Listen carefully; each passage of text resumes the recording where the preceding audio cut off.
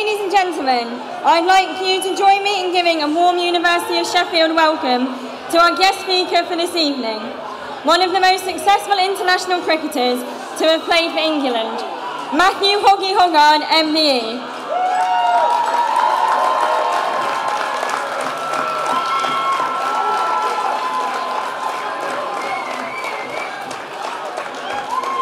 Matthew's given so much to all aspects of cricket.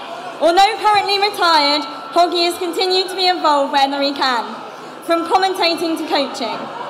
I am sure he'll go into more detail, but some brief highlights from Hoggy's successful career include playing for and captaining Leicestershire County Cricket Club, along with also playing for his home county of Yorkshire.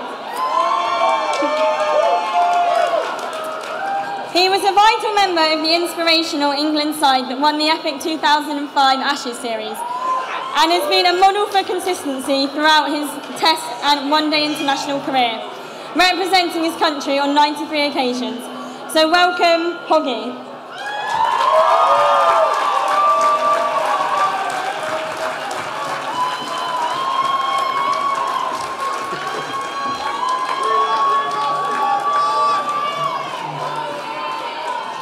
Thank you very much for that very warm welcome.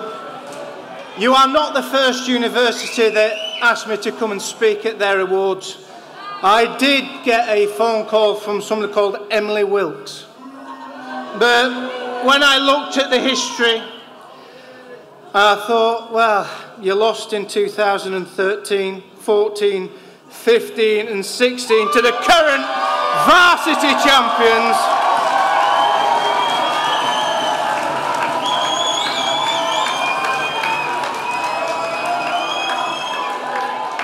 There was nowhere else I was coming to but to the black and gold. So congratulations to everybody that's been nominated up for an award.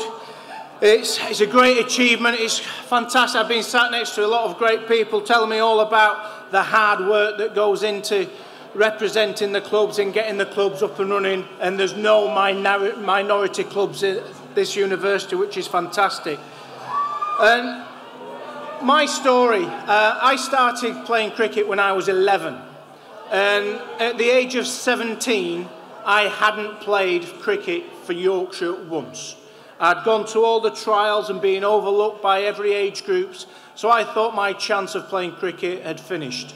And I was going to sixth form college doing my A-levels and playing third team cricket at the age of 18 at my local club, Pudsey Kongs. And I was playing third team because we didn't have a fourth team. And at the age of 18, Phil Carrick, an ex-Yorkshire captain, came to captain the club, and he took one look at me playing third team cricket and said, right, then you're playing first team with me. And Pudsey Kongs were in the Bradford League, which is the strongest league in Yorkshire, and as such, 97% of the players got paid. So from going from third team to first team into a semi-professional club, I absolutely shat myself. And I learned a lot through playing with Phil Carrick, the ex-Yorkshire captain. I'd just gone to finish my A-levels that summer, and he said, what are you doing in the winter? And I said, well, I'm going to take a year out, and then I'm going to go to university and study to become a vet. And he said, in that year out, do you fancy going to South Africa? And I thought that'd be a fantastic opportunity to go see the world on somebody else's money and to learn how to play cricket. So I was sat on the plane down in Heathrow, and I thought to myself, what on earth am I doing? Because as an 18-year-old, I still lived at home. I was a little bit wet behind the ears. The furthest I'd ever been away from my parents was Scarborough. I'd never ever been on a plane before in my life, and here I was sat on a plane to go to the murder capital of South Africa. It wasn't for the first time I dropped my shopping, but I got to South Africa, and as you do, you always get initiated into your clubs. You always get to find the fun people in the clubs, the go-getters in the club, and the club that I was no exception. It was called the Pirates Club, And they picked me up for my initiation, which was having a drink in every single establishment around this lake. It was called the Randburg Waterfront. So I thought, being a Pom, I'd show them how to drink. I got to the lake and I looked how many restaurants and bars there were, and I thought, yeah. Quarter of the way around, I went into the toilet and had a TC.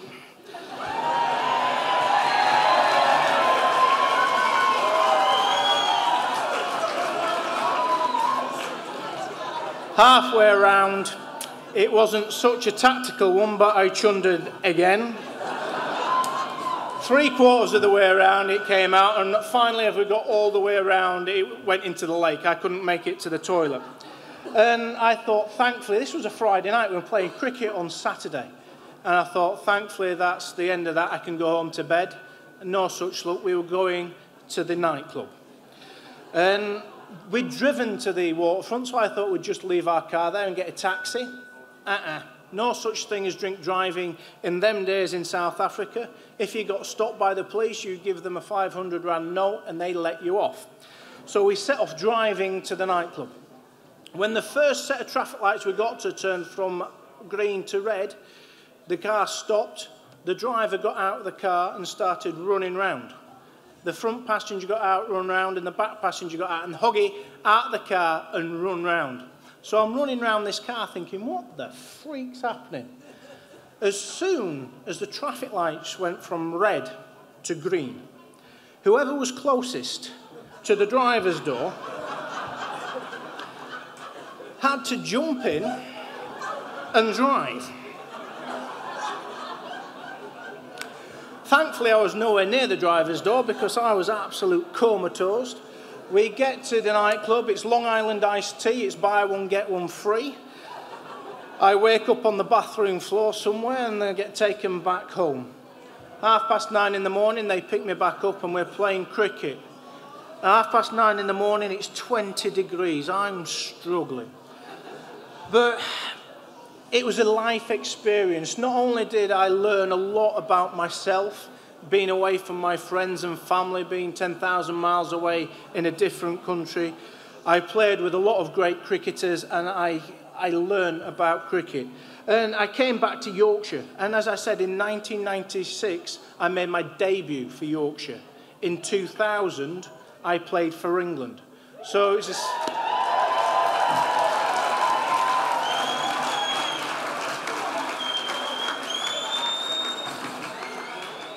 So in the space of 5 years, I'd gone from playing third-team cricket at a local cricket club to playing for England. And the biggest things that changed were I got to know my role within the side. It wasn't just me blindly going off thinking I was doing the right thing. I talked to the captain and the coach and found out what they actually wanted from me. I got instilled into me that it was a no-blame culture. Don't blame somebody else for not doing the work when it was up to you, but most of all, to enjoy it.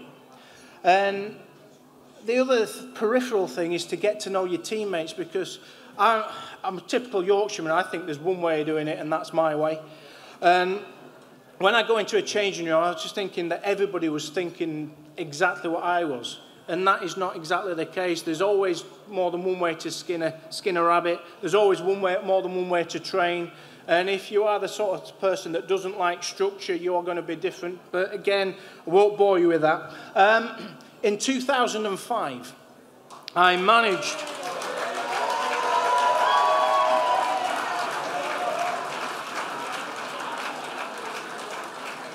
I was lucky enough to be part of an Ashes winging team for the first time.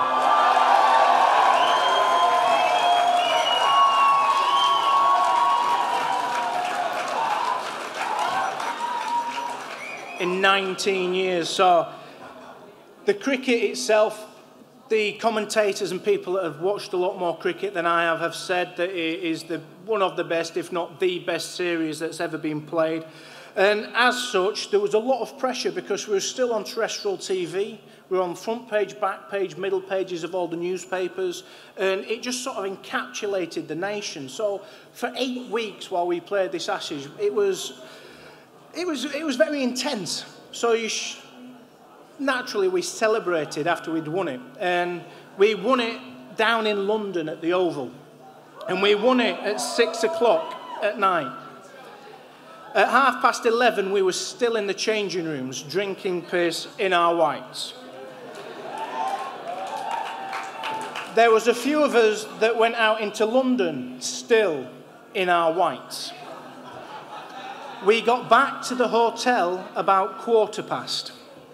The ECB, in their wisdom, thought it would be a brilliant idea to put on a breakfast for us and take us around London in an open-top bus. Now, we were a little bit worse for wear when we rocked up for breakfast, but we were suited and booted. The ECB thought in their wisdom then that it would be a great idea to put champagne on for breakfast. So we drank a bit of champagne. We go out and we think there's only going to be 2 men and a dog turn up to see an England cricket team go around London. It was absolutely heaving. It was so many photographers, press, people were lined up the streets 4 or 5 deep, people hanging out of the office windows. And we got onto the bus and we set off. Our first stop was Mansion House to meet the Lord Mayor of London at the time, Mr. Livingston. To greet us off the bus was the High Sheriff of London, and he was dressed up. He had his black shoes, silver buckle, long socks, dagger, short pants, frilly shirt, gold chain, red jacket, hat, feather sticking out. He looked the dog's dangles. We've all come off the bus, shook him by the hand, said, pleased to meet you, pleased to meet you, pleased to meet you. Andrew Flintoff stumbles off the bus, knocks him flat on his backside, picks him up, looks him up and down and says, what the fuck have you come as?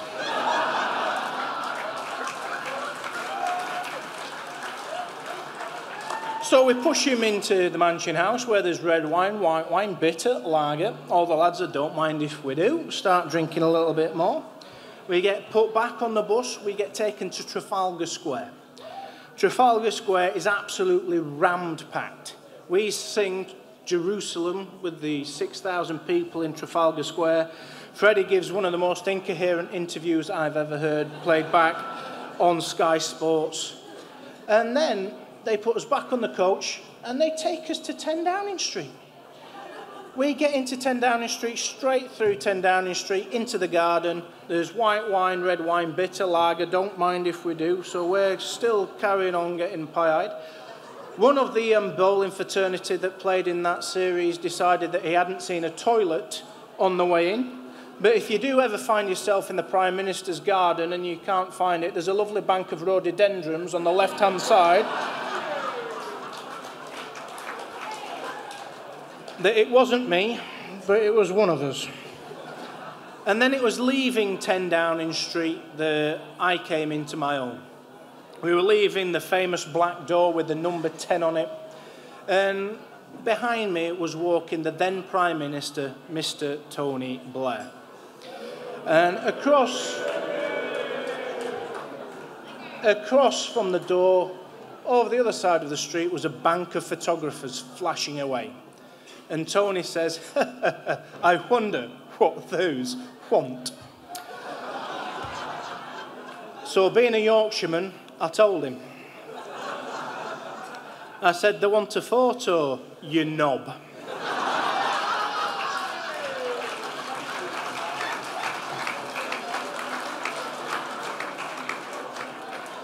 Everybody was thinking it just took a Yorkshireman to tell him.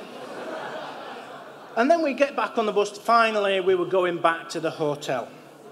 And then Andrew Flintoff made the biggest mistake. Schoolboy error.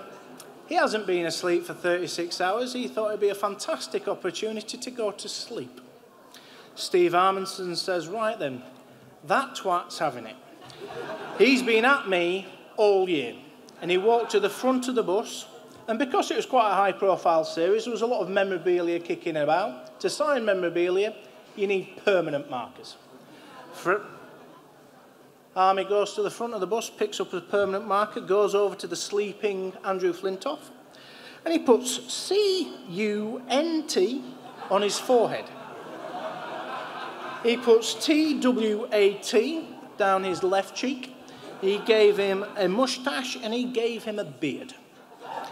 He went the whole works. There's actual video footage of Andrew Flintoff getting off the bus at the hotel with his jacket firmly over his head.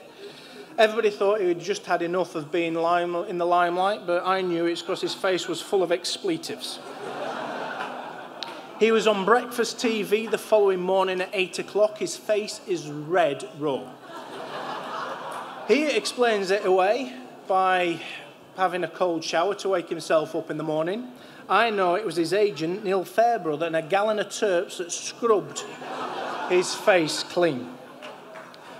But 2005, it was epic. It was my favourite series of all time, and it set us up for a lot of things that people have gone on to do. Well, Freddie's gone on to have a very good cricket, TV career. Michael Vaughan is on the TV a lot and doing Strictly. My claim to fame was I got onto Celebrity MasterChef.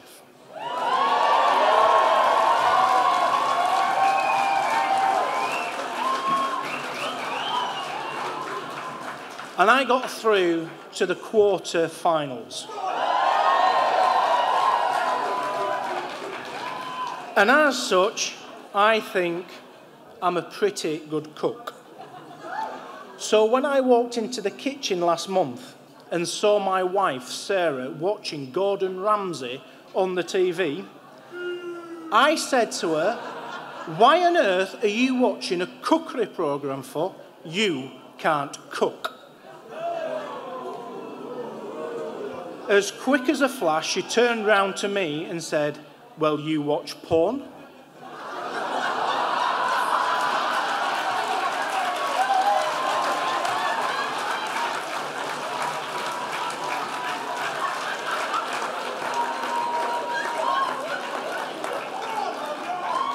People ask me what's the best sledge I've ever had on a cricket pitch. I said, nothing can take that away from Sarah. That's the best sledge I have ever had.